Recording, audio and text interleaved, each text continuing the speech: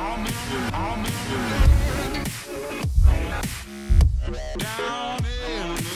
think Maggie and I are going to load up the van and go for a little solo camping experience.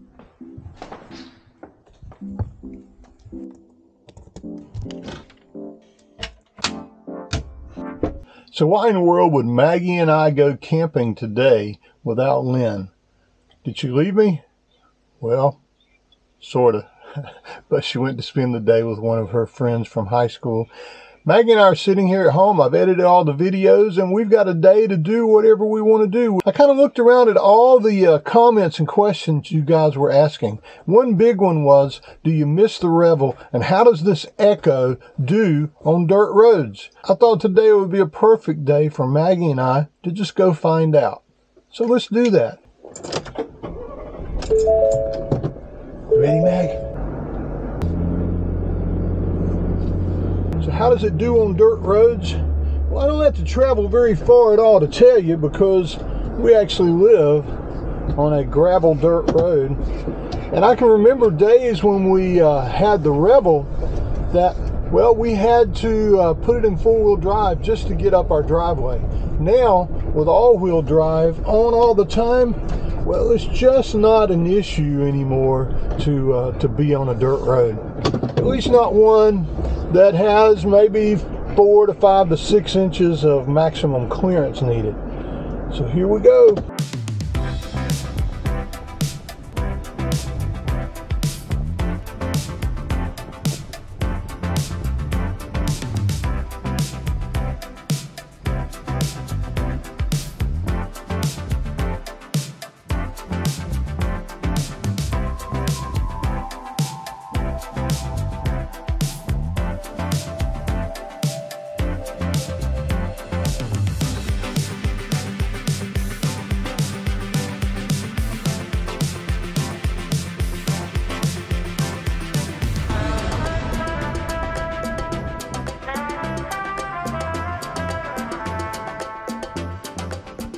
The first stop on this trip for Maggie and I, the Blue Ridge Parkway.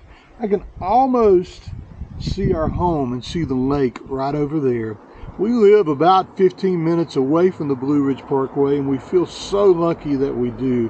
It's one of these places that you can just come to and, well, everything you worry about just kind of melts away. So we're going to take the Blue Ridge Parkway on up a little further up the mountain and then we'll get off and head over to that dirt road I told you about.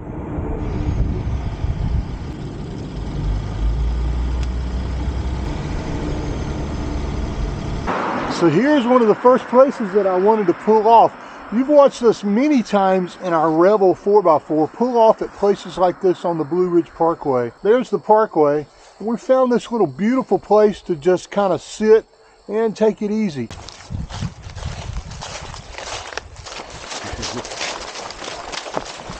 I can't keep up with you. Hey. Hey, sweetheart. So, everything okay? Everything's fine.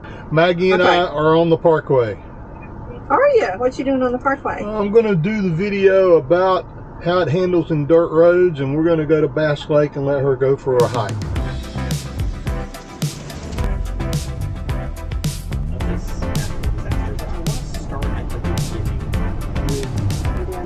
Some electricity lines go down, some homes get destroyed.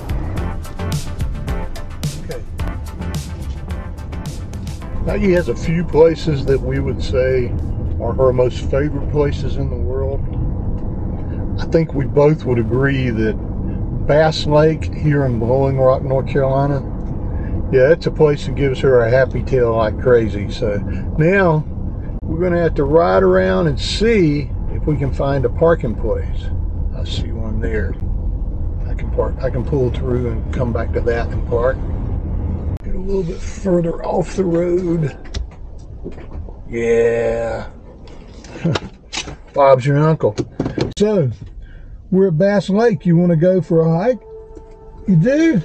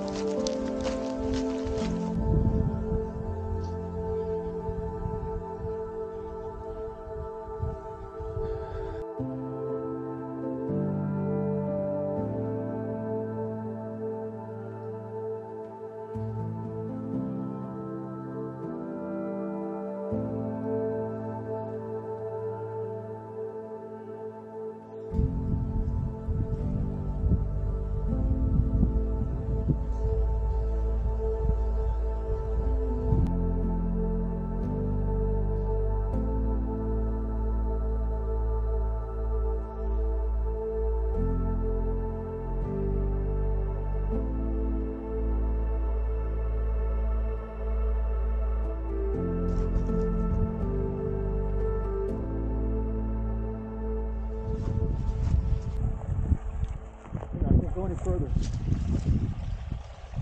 All right. Got the water goodbye. Let's go. Come on.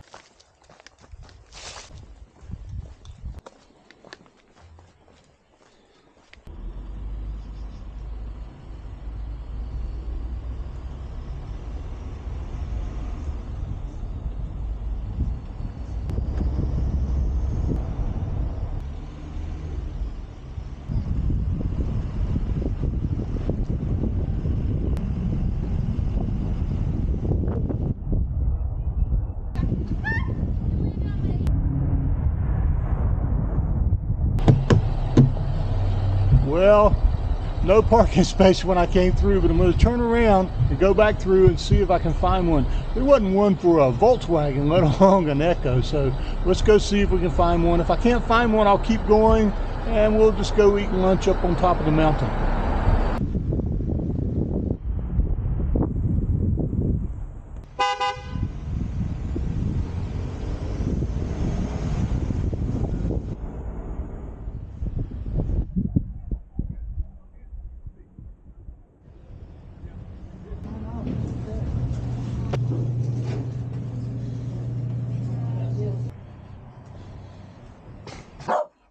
I know, you get some.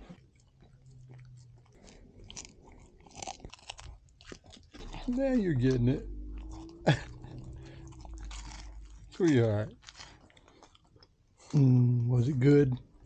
We're going to leave Blowing Rock now and head around Boone and head up to Linville Gorge. The closer we get to the forest road, the more nervous I'm getting. I realize there's no cell phone coverage up here. I have nobody with me other than my pup. And if anything goes wrong on this first time taking our EKKO on a dirt road, well, I'm going to have to walk a long ways. Continue on Old and see Highway 105 for 1 mile. I'm just going to drive like this for a few minutes so you can see out the windshield and kind of see me. Let's see what's going on up here.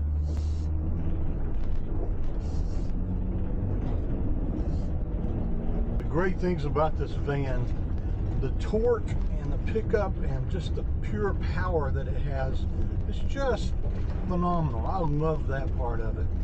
See, and after you get past this little Linville Falls parking area, it gets a little rougher, but hey, it's nothing yet. We're having a great time, but wish you were here. Send it? Yes. So here's information about this place. I'm gonna head up here and look at this cabin up here. Isn't this awesome? Lynn and I've been here, I don't know, 3 or 4 times now. We've never stopped and looked at this cabin. Man, wouldn't you know it, it's closed.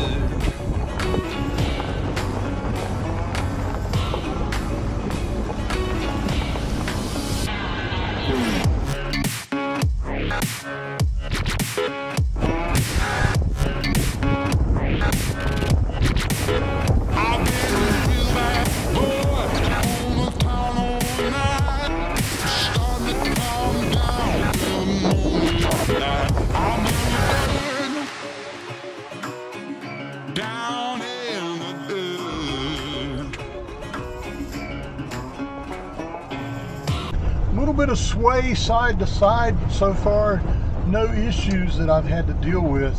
There's just such a tremendous amount of power that goes to the wheels that it doesn't seem to kind of, I don't know, it doesn't lag when you give it gas. It just goes right, as soon as you punch the gas, it goes.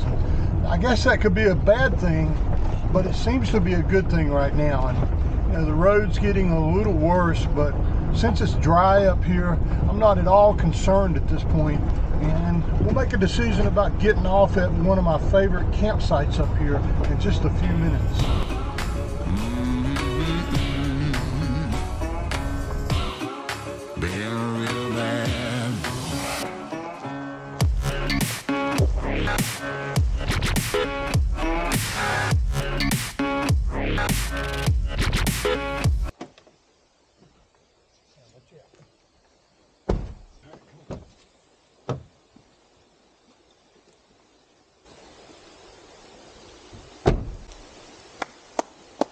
No issues at all.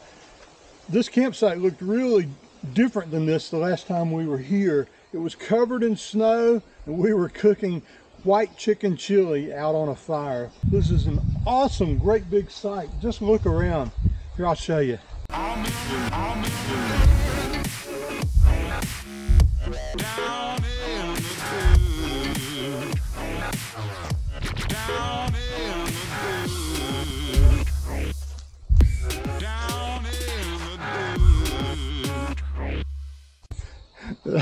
That's what I call a campsite. Remember this morning when I left, I packed something from the refrigerator. And since Lynn's not with me, I need to make dinner. I'm going to make something that she doesn't like. And you may not like it either. It's something I learned to eat because my grandfather cooked it all the time, and I'm going to do it exactly the way he did it. It's liver mush on the griddle out here. Don't throw up yet, okay? It's going to be good. I got to go inside and get everything I'm going to need, get this thing fired up, and we'll get to cooking. Should be a good evening of watching the sun go down, getting to eat. Sure wish my sweetheart was here. What else do I need? I need that. I need that. Got it. Let's get the food inside.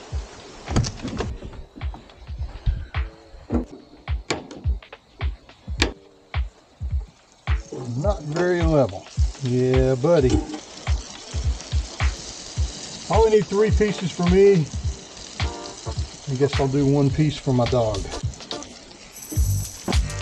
Let that cook for a few minutes. Come back and flip it. We'll be ready to eat in a minute.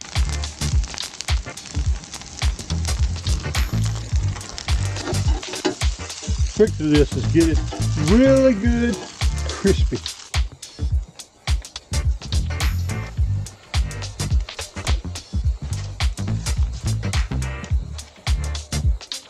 Many of you said that Maggie having to lay on the dirt. Well, not anymore. She's got her own bed for camping now.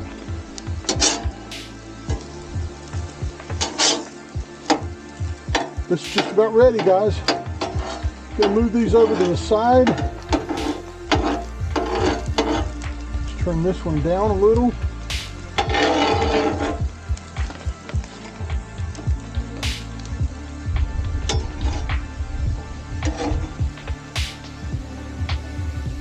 Toast up the bread. You know, I used to be lazy and not toast bread, but man, I just got to tell you, if you toast your bread, it makes the world of difference in how food tastes when you make a quick little sandwich like this. Just don't burn it. It'll be good. Let's plate this up. Let me turn all this off now. The trick to this is yellow mustard. As James Gregory would say, you don't want to use the brown mustard that looks like someone crapped in the yellow mustard. Use the yellow mustard. We'll put it on both sides. Let's just love that sound. Give that a spread around. So liver mush there. And we're going to put one in the middle. I'm going to tear this one up because as I'm eating, it's cold out here tonight, by the way. Little lady's going to get to eat too. She'll like that.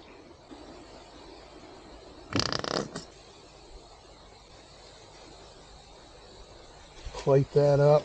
Man, oh, that's a sandwich right there. I don't care who you are. That's a sandwich. We only need one more thing to make this right. And just to be totally transparent with you, well, Lynn didn't come with me, and I didn't remember to bring any of the glasses that we'd washed in the dishwasher. So guess what I'm gonna do?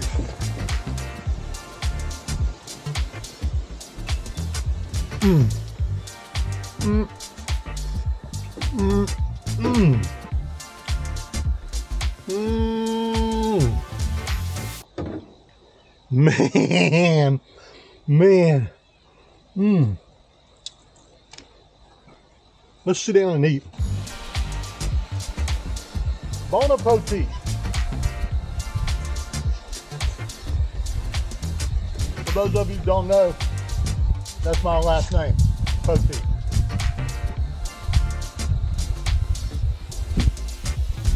Lynn's going to kill me for drinking out of the jug.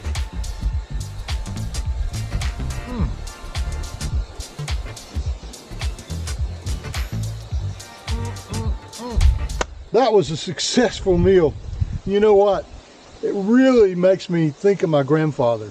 Isn't it crazy? Just the little things in life like that, that you can remember your childhood just with the taste of something that most people, unless you're from the South, would think is one of the nastiest things you could possibly eat. But it just makes me think of my grandfather and miss him terribly. And one of the things he told me a long time ago was, find something you would do for free, find some nut to pay you to do it, and you'll be a happy man. You know, and YouTube pays us a little bit of money to come out here and make videos for you guys. And you guys, most of you at least, seem to like them. And if you do, make sure you give us a thumbs up, even if you're on a TV or something, you know. And we'd love to hear from you. Have you ever eaten a liver mush sandwich? Does that bring back memories for you? Or if not, what do you eat that reminds you of your dad or your mom or your grandparents? We'd love to hear from you and hear what it is that you eat that's really a memory.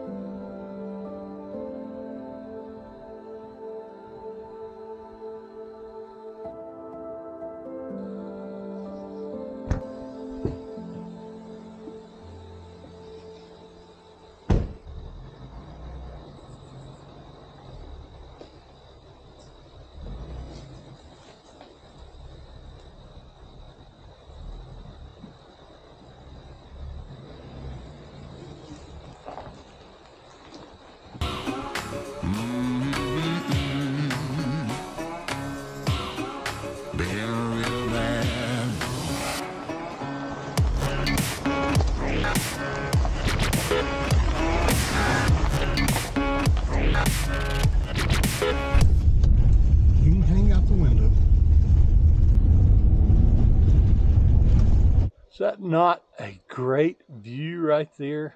Look at that. By the way, I don't even have it in any kind of mode other than normal. I haven't spun a tire yet.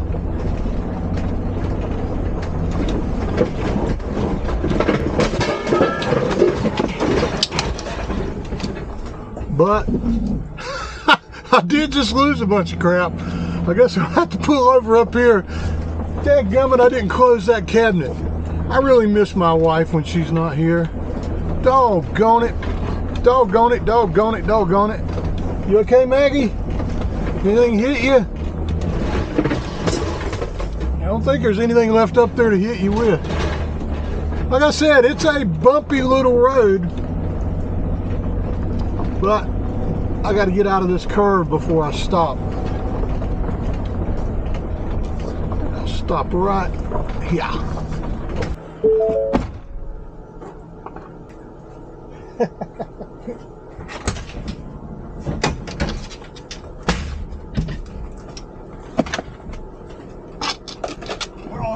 lose, Maggie? What all did we lose? That's a bunch of crap. How should I do this? I think we're going to get off the mountain.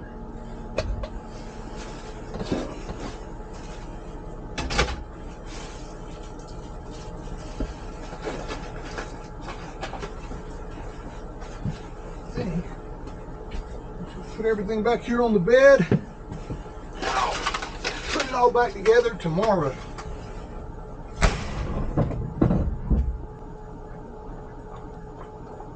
Okay, get in your seat, little lady.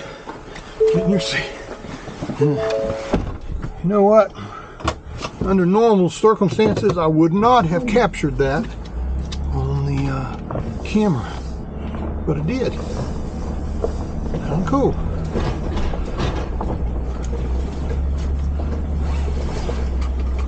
Normally we would have everything packed in there. There would be trying to fit things in and making every use of every little bit of space. But since I was only coming up here to make my grandfather's liver mush sandwich and to see how this road and this van got along, I didn't pack everything. So I guess that's something, maybe you can figure that out too. You know, if we'd been on a trip, that would have never happened. Well, because, wait a minute. I still didn't close the freaking cabinet. Dadgummit. I believe I can do that from here.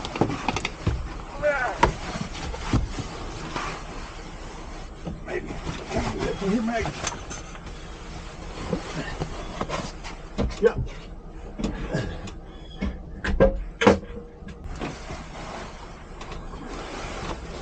And keep that armrest from sticking me where the sun don't shine. Okay. Oh well, Meg. I wish you'd go back here and double check everything. No, I don't think you can sit on my lap, baby, while we're rolling down the road. I think you've got to sit over here. Okay.